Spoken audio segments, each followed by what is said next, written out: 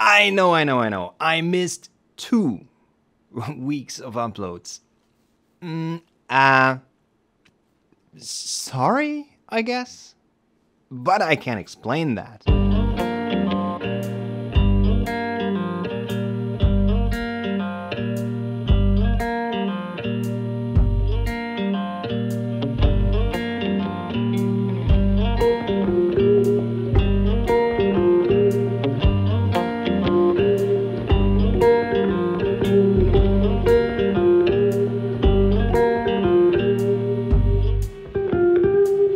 I've been in Denmark with my family.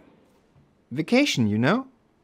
But now I'm back, and in today's video we are taking a look at the new Premiere Pro version. Hello and welcome here on Random Rotation. I hope you're all doing well. I don't want to waste too much of your time, so let's jump directly into Premiere. First off, just to get it out of the way, the cloud-based collaboration tool Frame.io is now included in Premiere and After Effects. The reason why I only want to mention this fairly quickly is that I think Frame.io is worth a whole video on its own, and I don't want this one to become longer than it needs to be. Also, I don't think it's interesting for everybody, because not all of us work in teams, and Frame.io starts where the one person does it all thing ends. So let me know in the comments if you are interested in a more in-depth video about Frame.io, and I create one. But now to the things every Premiere user can make good use of. Adobe redesigned the process of creating new projects. Once you click on New Project, this is what you see. Just like in the old days, we can first give our project a name, and we do this in the top left corner. I call mine Denmark, and this is my project's location, the path where Premiere stores all the project data. I could choose a different location if this would not be right, but like I said, it is. And now the new file browser comes into play. I created a folder on my desktop conveniently named Denmark. And here I can scrub through the individual clips to see if they really fit my needs, and then I can choose the ones that I really want to use. Let's say this one and this one. Next, I can give the sequence that's being created in just a second a name. Denmark _ version 01, and I can create a new bin for my footage. Footage, sorry. Create. Boom. Here we have the footage folder that we just created with all the footage in it and the Denmark version 01 sequence. Cool, right? And if I now choose to import some more footage into this project, I could either do it the old-fashioned way and just drag and drop some new clips into this footage folder or some music into this project, or I can simply jump back into import and do it this way.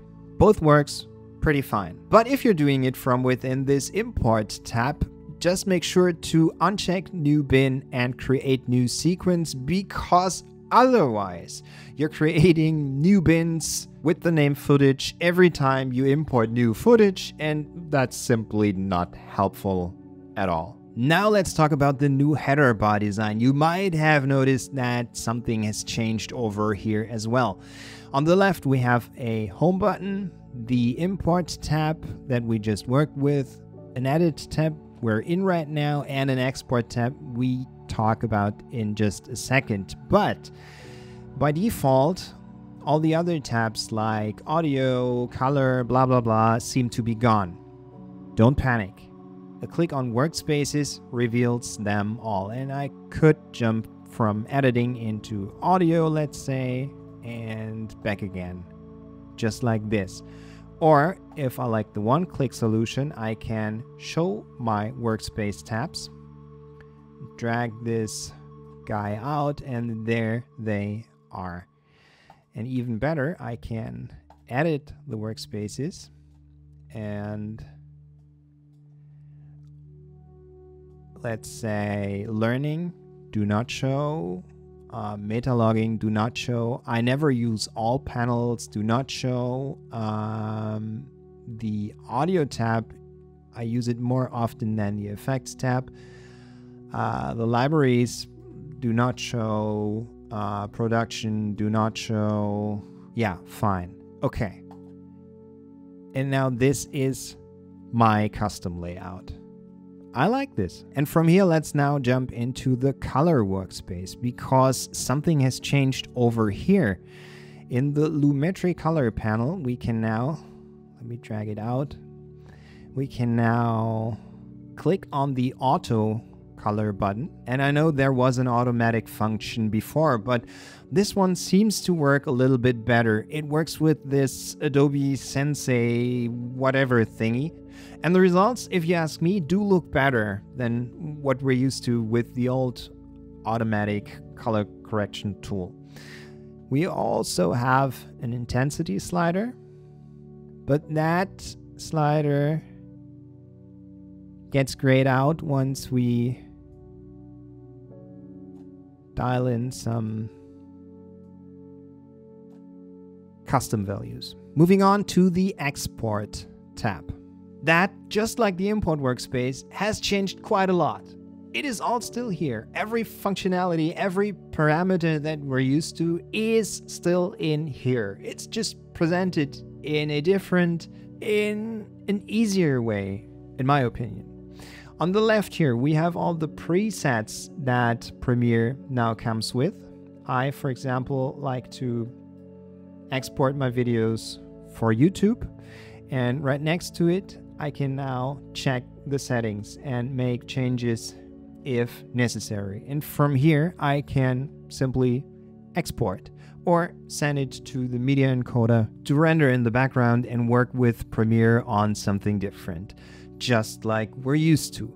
And I can publish directly to the platform, to YouTube in this instance. If I have more than one channel, I can select them from this drop-down menu, and you see I haven't signed into my channel right now, but I'm pretty sure I will check this out. Just one thing you really have to be aware of, the privacy settings. By default, it's set to private, and I think that's the way it should be. Otherwise, it's out in the wild before you know it. And that sums it up. These are the changes in Premiere Pro version 22.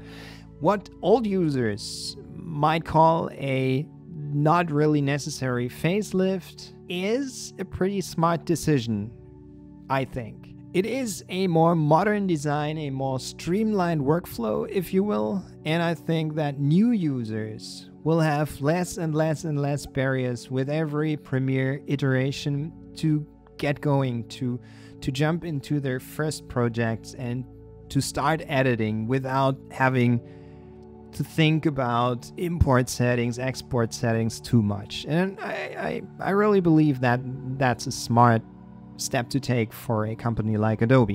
And that, my friends, is it for this week. I really hope you liked it. And if so, thank you very much. I see you in the next video. And until then, stay safe and motivated. Bye for now.